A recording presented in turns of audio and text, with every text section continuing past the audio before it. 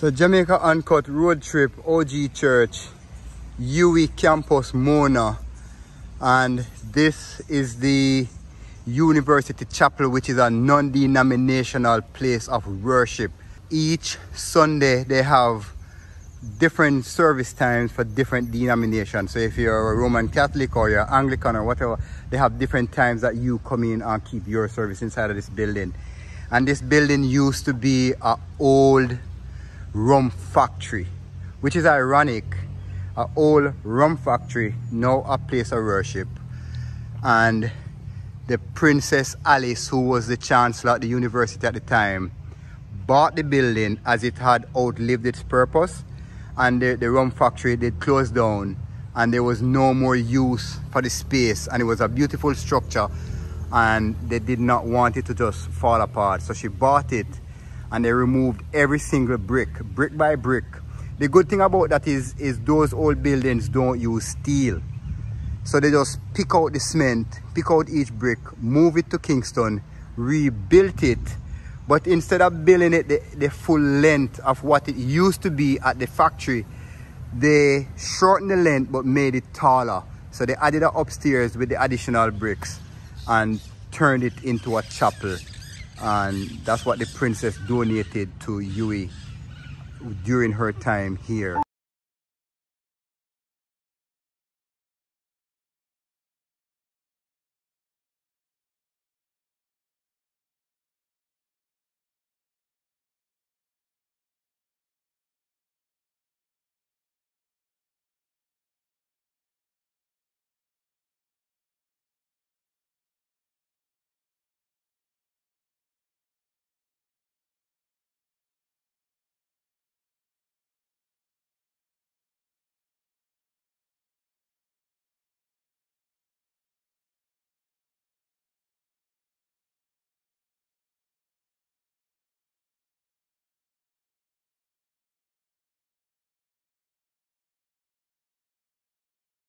So people, Jamaica Uncut, and today we're in Kingston and we're at the UE Mona, and this is the UE Chapel.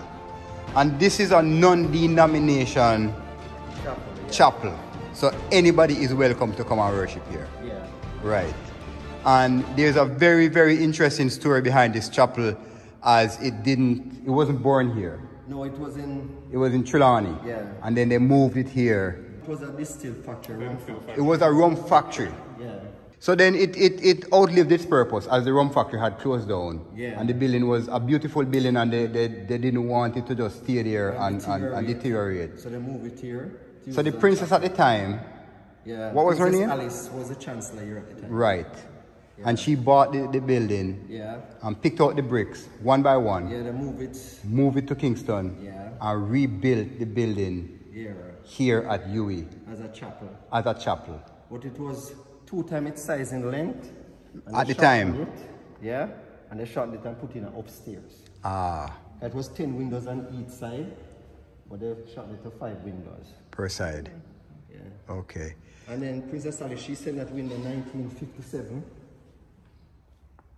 Yeah, the stained glass window. She sent it in 1957. And where was this ship from? I think it's from England. Well, most of them come from England. Yeah. But right. if you notice the window that they named the parishes are for some of the saints. Saint Elizabeth, Saint James, Saint Catherine, right. Saint Andrew, Saint Mona, Saint Thomas, Saint Anne, Saint Mary. Yeah. And do they still have services here? Yes, they have services here. Before COVID, we have like 2 or 3 services on a Sunday. Right. Yeah, but you always have the Anglican at 7 o'clock. Then you have the other ones like the Methodist at 9. Yeah. Okay. And then you have the Moravian.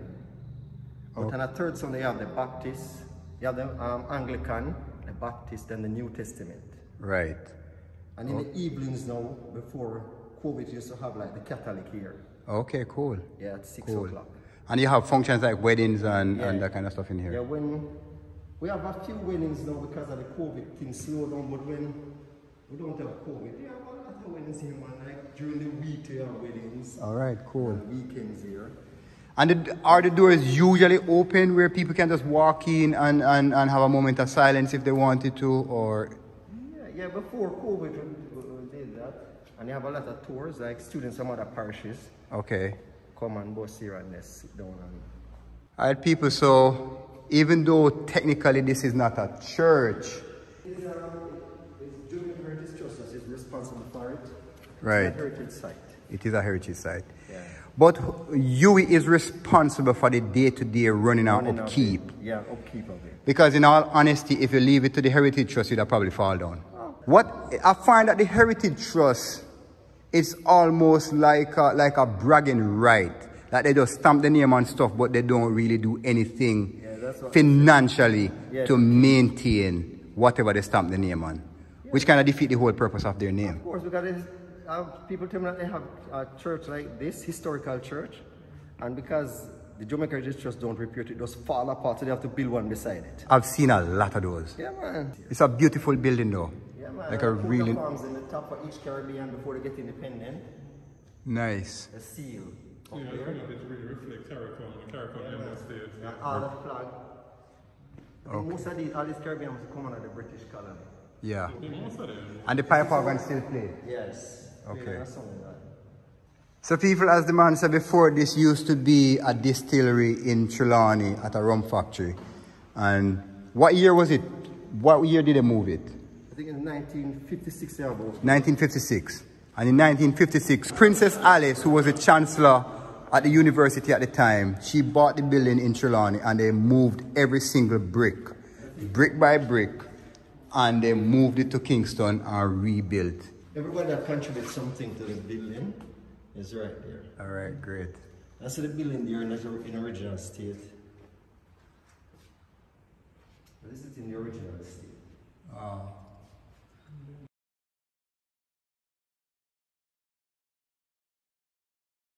Of Her Royal Highness Princess Alice, her mother. Okay.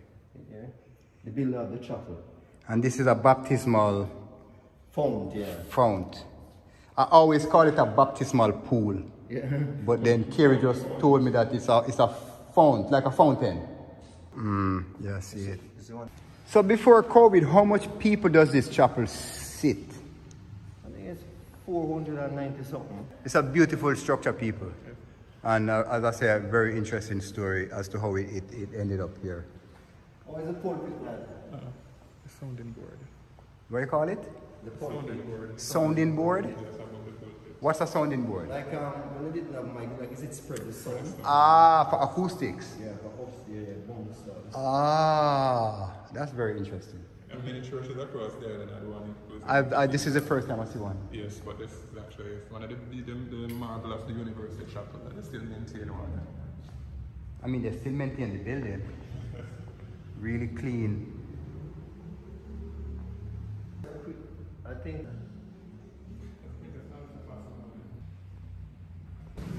So 1799 people is when the building was first built at the rum factory in Trelawny. What this down here, so? The man put 6 years about the original stone. The original stone was the 5th of June 1956. So this stone came with it when they moved it. The latest stone when this is when the stone laid. This is when it complete also. Okay. 5th of June 1956. Okay, all right, cool.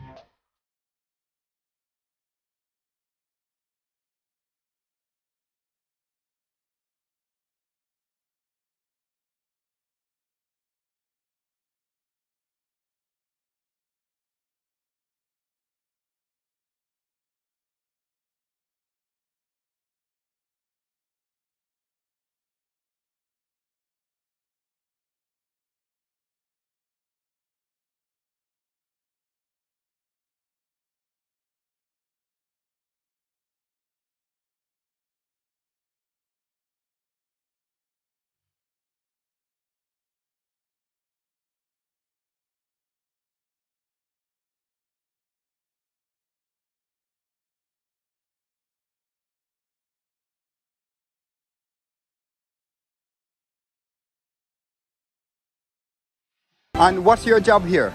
So I'm the chapel assistant. Oh, you're a chapel assistant? Yeah. Oh, so you have to be here every day? Only on a Tuesday.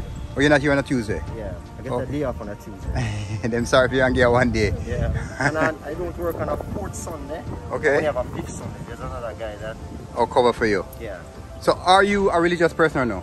Yes, I am. Oh, you are? I'm connected to the New Testament Church of God. Okay, all right, good. All right, cool. Hi people, so Jamaica Uncut, and this is the University Chapel at the UWI Mona in Kingston.